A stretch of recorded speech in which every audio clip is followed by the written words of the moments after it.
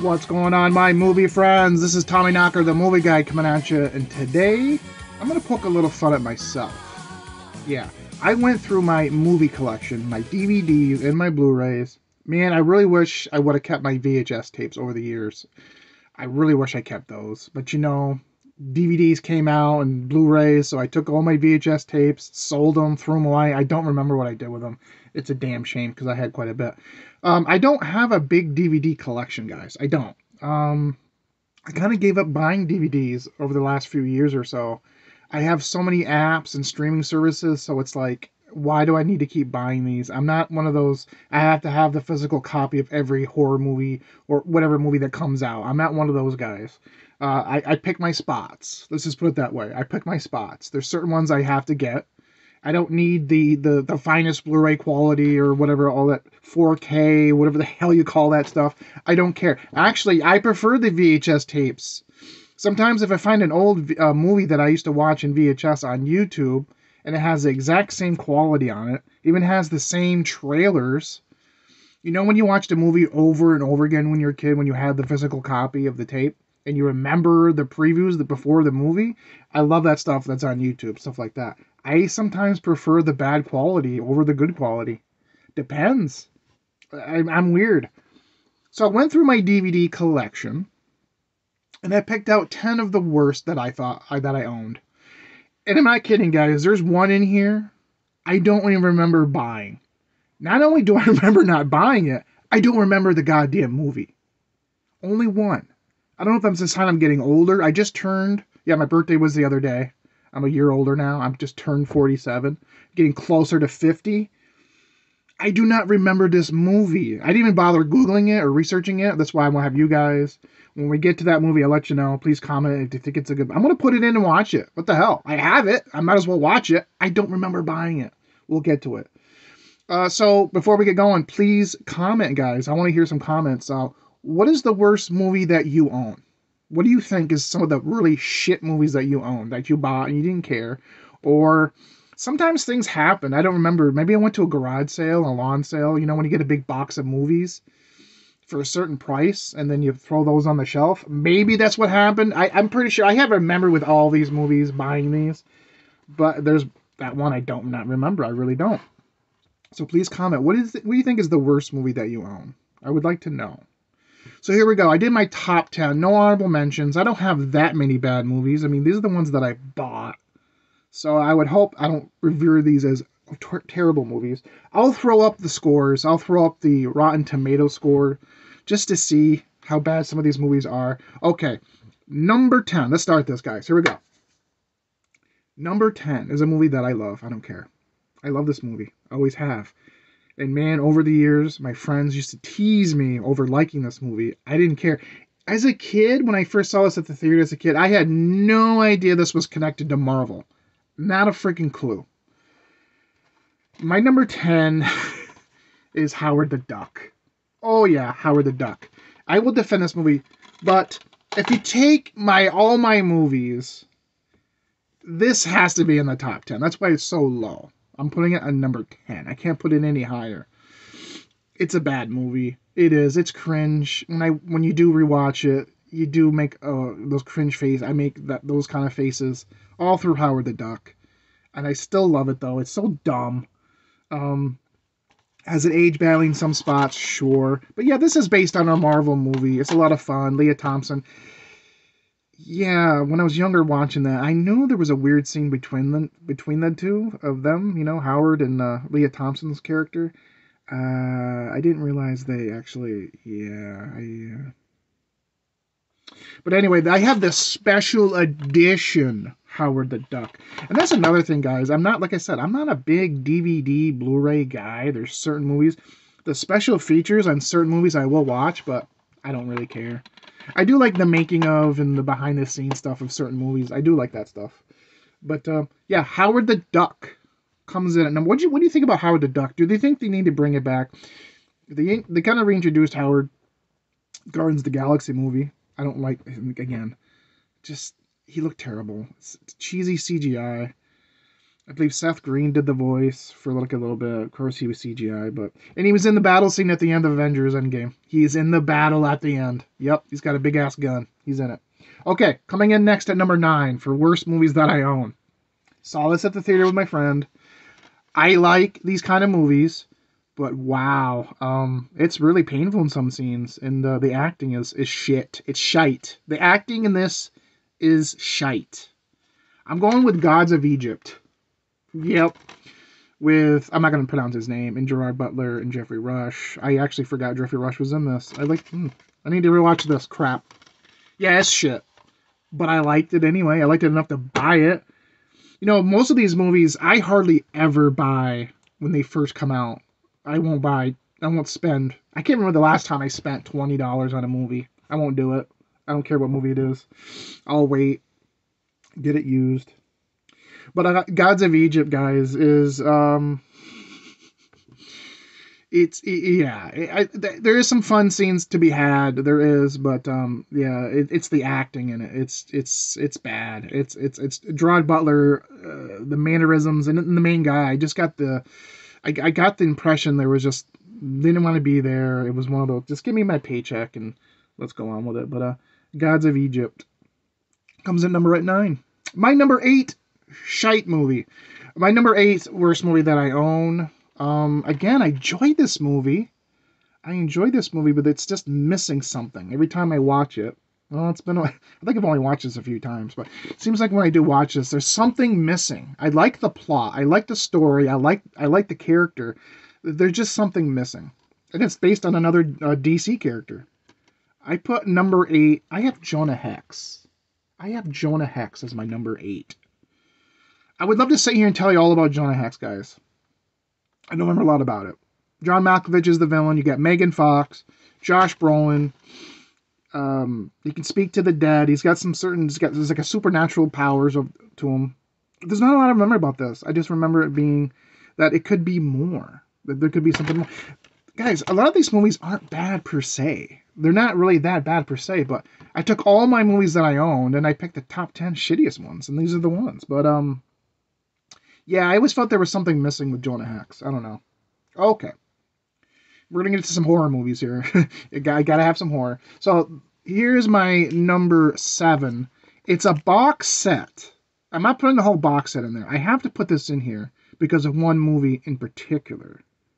Yeah. My number 7, I'm putting in the Leprechaun box set. But it's mainly because of Leprechaun Origins. Yeah, this was bad, guys. Leprechaun Origins was a WWE film. Yep. I want to say this is probably the worst WWE movie that they did. I was excited a little bit at first. I mean, I wanted Warwick Davis back. I like the Leprechaun series. It's fun.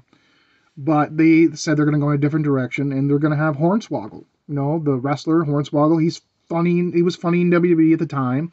He had personality. He had charisma. I thought he would have been a perfect addition as a Leprechaun in the Leprechaun series, you know? But then you get that. And I don't understand the choice of this because it has nothing to do with a leprechaun. It doesn't look like a leprechaun. It doesn't talk. It's just a creature. And Hornswoggle has so much personality and charisma. And that's what you decide to do with that? With him as that character? And he was going around promoting this movie. I was excited to see him in his personality. Then I saw the trailer and then I saw the movie. I'm like, you wouldn't even know that was Hornswoggle. It made no sense. That's a shame. I would have liked to seen a proper Leprechaun movie with Hornswoggle doing, the Warwick Davis stuff. Not that.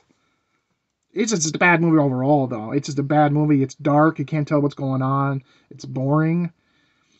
And another reason why I put this on the list, the box set, is Leprechaun Back to the Hood. Leprechaun in the Hood it's fine. Leprechaun Back to the Hood was so unnecessary and so bad.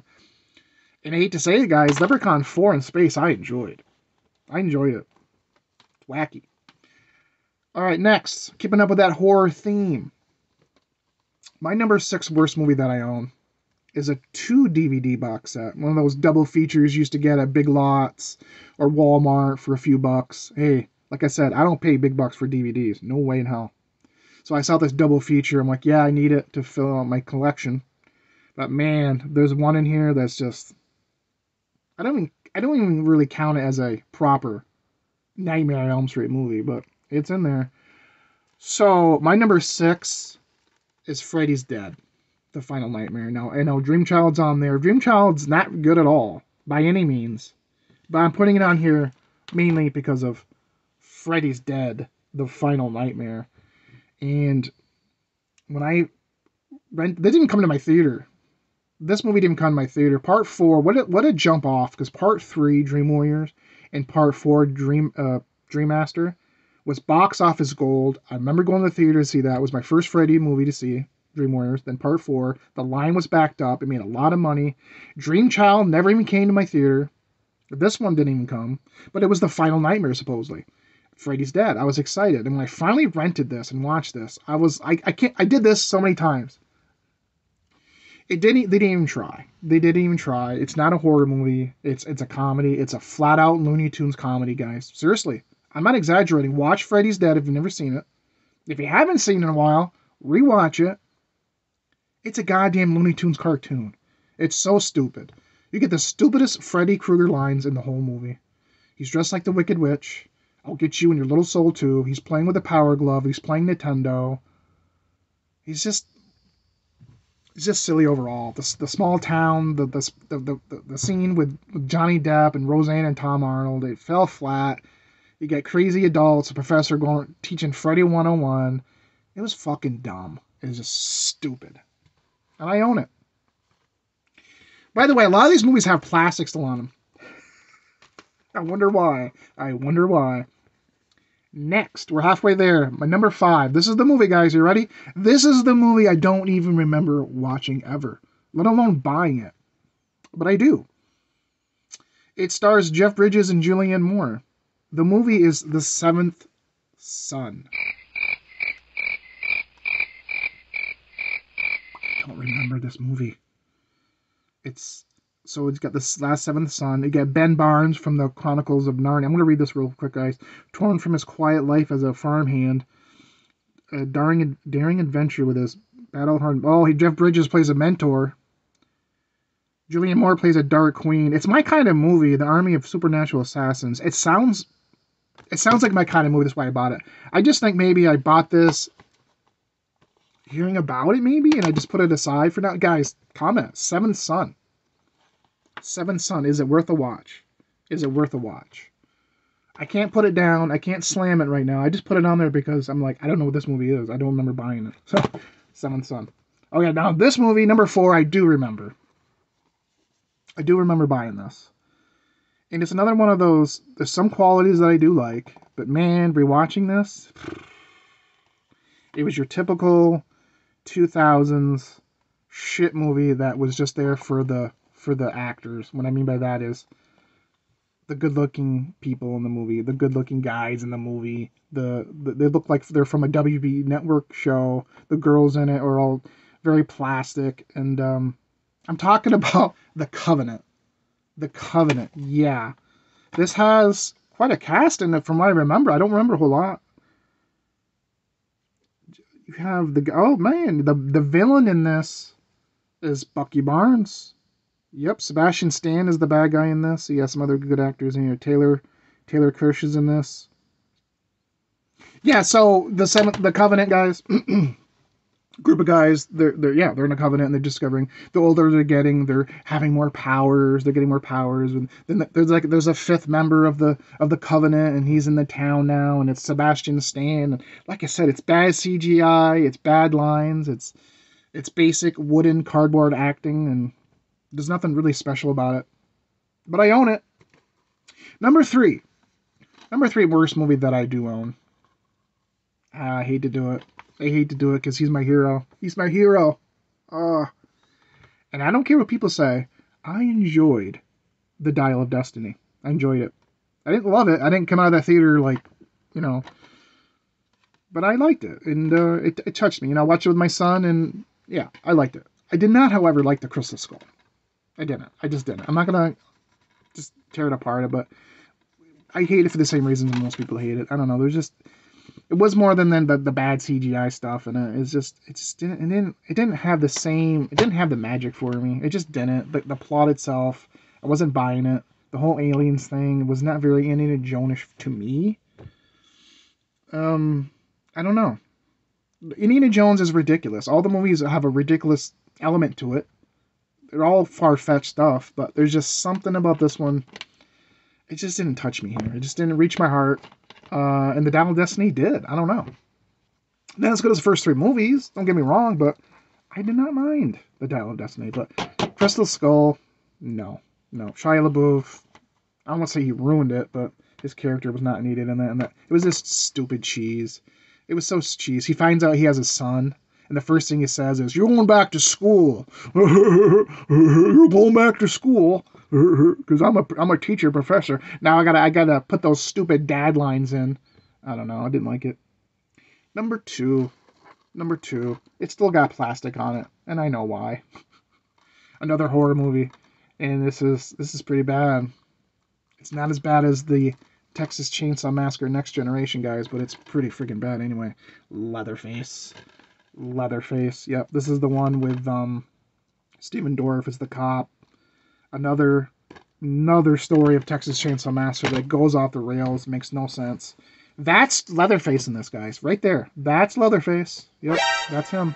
What is that? All through the movie, you think it's that big kid. People on the run, kids on the run from a mental hospital.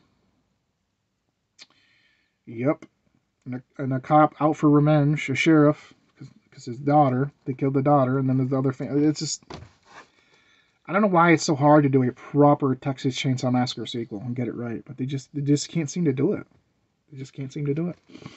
So, my number one worst DVD, the worst movie that I own, is also in plastic. Yes.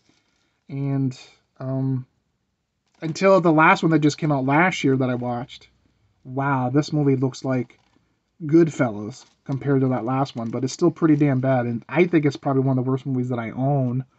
Still has plastic on it, but I have watched it before. I just haven't seen it since I bought it. There's no reason to.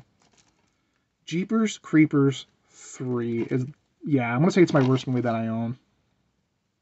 And I would want to sit here and tell you all the things that happen in it, but I can't.